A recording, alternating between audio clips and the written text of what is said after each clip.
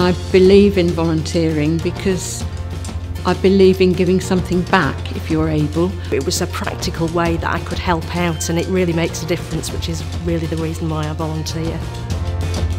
I liked it within the first hour. I just felt, it just had a good feeling about it almost immediately.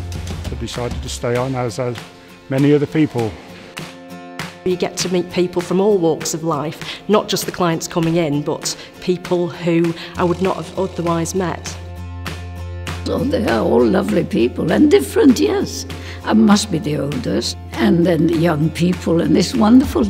See if mums are kind of struggling or families are struggling is, it's not nice. So to be able to kind of help them a little bit and give them a bit of a smile, when their kids see they've got a new toy or something, is really nice. It's a huge privilege to be able to hear people's stories and then seeing how, if they come back again, maybe as they're sorting their problems out, it's almost like a weight's been lifted off them. So that is probably the most rewarding part of the job.